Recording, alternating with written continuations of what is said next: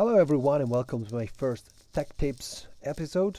I hope to have space and time to make some of these Tech Tips video to show my experience on working on FPV drones and similar, to share this experience with you and try to help you in solve problems when flying and filming with drones like this. Okay, today we are going to speak of the Insta360 GO. Right, in this day the version 2 of this camera came out from Insta360, but at the moment it's very expensive, and I guess that a lot of FPV users are going to keep this in their hands because it's a good camera, it's quite reliable, it's easy to use, but well, not so easy to use because of this stupid LED that makes things, well, look here, go on.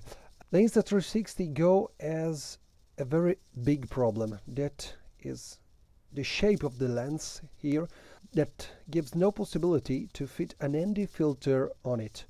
Maybe if you take a look around the tube, you can find some video from other users that try to put an ND filters from other cameras, such as like a GoPro, try to fit it in front, but the quality of the video can get very low because of the light that comes in the space between ND filter and lens. So the solution that I found is to work on the mount on the drones. As you know, the Jello effect is something very bad that comes from the rotation and the inertia from propellers rotating and motors rotating that moves the drones like this.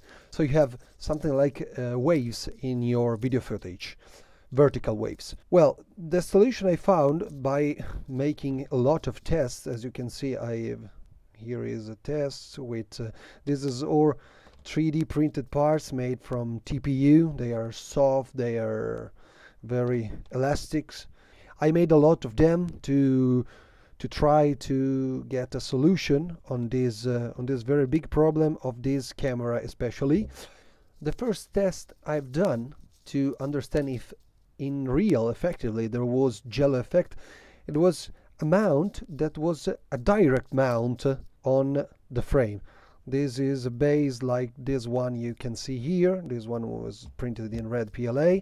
This is an attachment that sounds like the GoPro attachment. As you can see, this is an M3 screw, and it was a direct fit, and this is the result.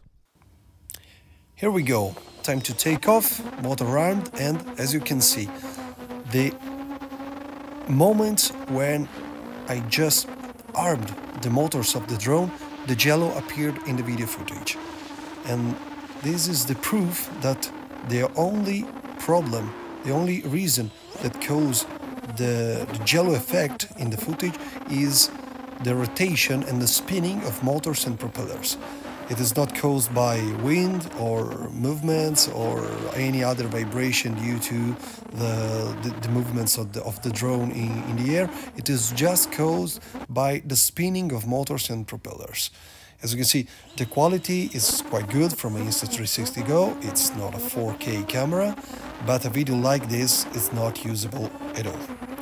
So, get back on the bench and see how to get a solution to this problem. I used two little O-rings, O-ring sealing. They are made of rubber, as you can see. I can unfit them in this assembly. Okay, here we are. This is a rubber O-rings. It came from, I don't know, technical parts or maybe automotive or cars or just sayings. You can find it on any hardware shops, or maybe you can find it on the internet, on Amazon. I really don't remember exactly the measure of this O-ring right here. We can take a little measures here. It is 2 millimeters, I guess. Yes, it is 2 millimeters in section, and I guess now it is a little bit stretched, but it could be something like 13 or 14 millimeters, the inner diameter. Anyway, the solution was clear. It worked very well. I think I found a very good solution, and you can see I am using it also on this other drone. This is a 3-inch drone, it's a GepRC, and also here is quite something similar. I made it a little bit different. As you can see here, the two O-rings are a little bit thicker. I guess it's 2.5 or 3. Yes, it's a 3mm in section, and this soft mount can remove all the vibrations from the motors, and it worked. The fitting of the Insta360, it's quite easy. You can just flip it in. Okay, it seems quite floppy, but as you're going to see in the video now, the mount is very effective. I crashed it a couple of times, and it never came off from the mount on the O-rings or even from the case, and it worked well. I enjoyed this solution. So now take a look.